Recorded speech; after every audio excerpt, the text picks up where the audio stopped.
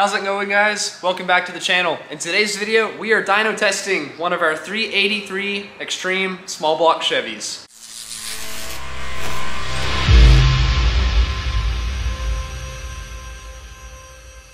Okay, this engine is our 383. It's a 450 horsepower engine, and it was optioned with Holley Sniper EFI as well as the Hyperspark ignition system. The Hyperspark ignition system is really cool because it's a set it and forget it type distributor. Basically, you install it in the engine, you set it to the timing that it tells you to set it at, and then you're done. You can then, on the handheld, program whatever timing you want from inside the car or engine room in our example. So, I've already set my static timing so that the distributor and the Holley and the engine, all three people know where the timing is. And from there, you can set your adjustable rev limiter, your total timing, your initial timing, your cruise timing to put a little bit of advance in it to help us get a little better fuel efficiency. Because this engine is EFI, I have already loaded the tune-up that we run with these engines. So now I'm gonna fill it full of water, make sure everything is 100% ready to start, and we'll fire it up.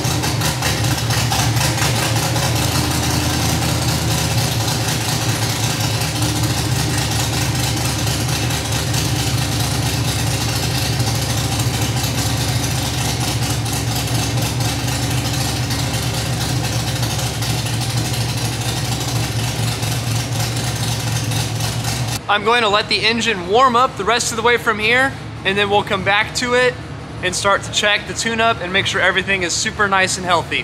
All right, now that the engine is fully warmed up, we can start to break it in and start to make some horsepower.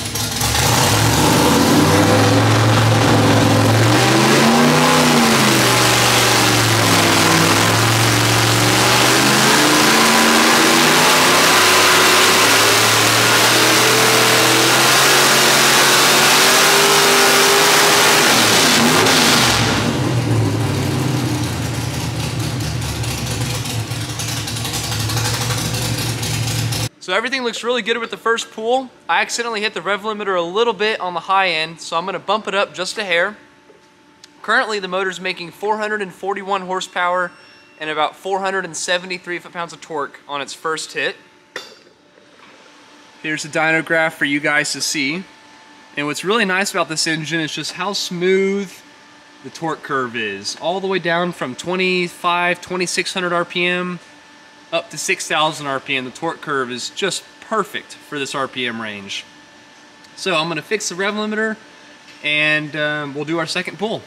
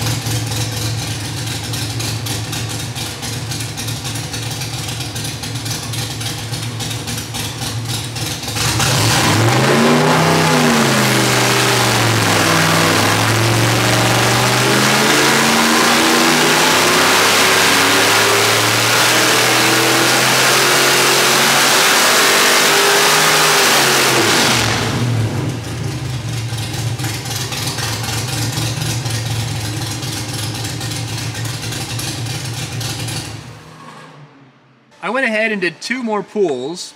So this is the 3rd pull, and you can see now we're making 456 horsepower and 480 foot-pounds of torque.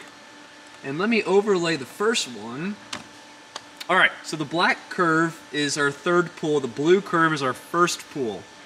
So you can see with no changes to the tune and no changes to the timing, the engine is picking up power at higher RPM.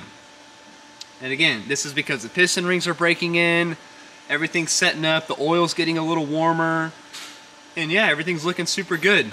We always do a minimum of at least 5 pulls per engine on the dyno. So I've got 2 more to go on this guy, and then it's gonna be finished.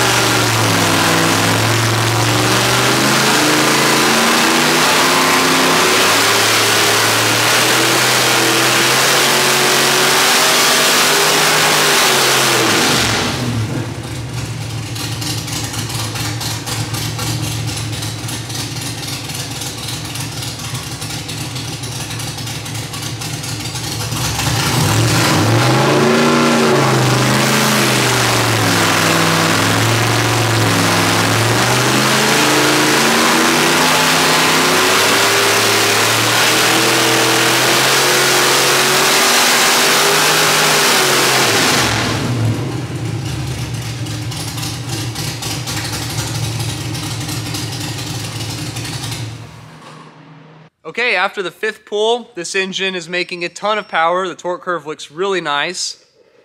460 horsepower and 490 foot-pounds of torque.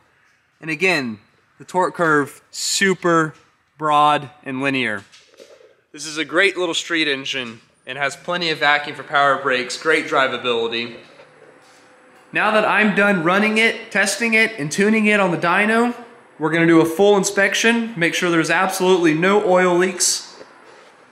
And as long as it passes that test, it'll go in a shipping crate where we're going to install the valve covers, detail it, make it look nice and pretty. I'll see y'all in just a second. Okay, we are back. For you guys, that was 2 seconds. For us, it was actually a few hours. But anyways, here's the motor all finished up with the new valve covers on it, looking really nice. And yep, this motor is now ready to go to its new home. Really, really nice. Such a simple little street motor that's just gonna be totally awesome in a hot rod or classic car. Anyways, thank y'all for watching this video. I'll see y'all next time.